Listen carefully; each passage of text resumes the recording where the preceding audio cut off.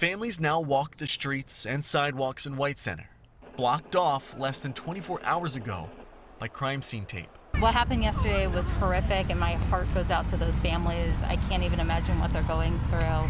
It's impossible for that incident not to at least cross your mind, standing feet away from where it happened, Erin Knutson tells me. But for her and her family, that violence will not keep them away from their community. We're not afraid of it, right? Sure. Because we don't believe that that is the characteristic in the neighborhood. Instead, the Knutsons say they intentionally came back to town Saturday following the violence. They're trying to support the businesses here in White Center. Today it was nice to come back and have the streets full of families.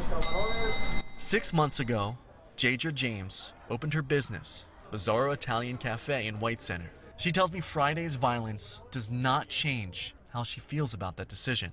I know that it's scary to see an incident like yesterday, but it doesn't define us at all. Instead, she says the community that she has grown to know as a business owner here in White Center is one of support.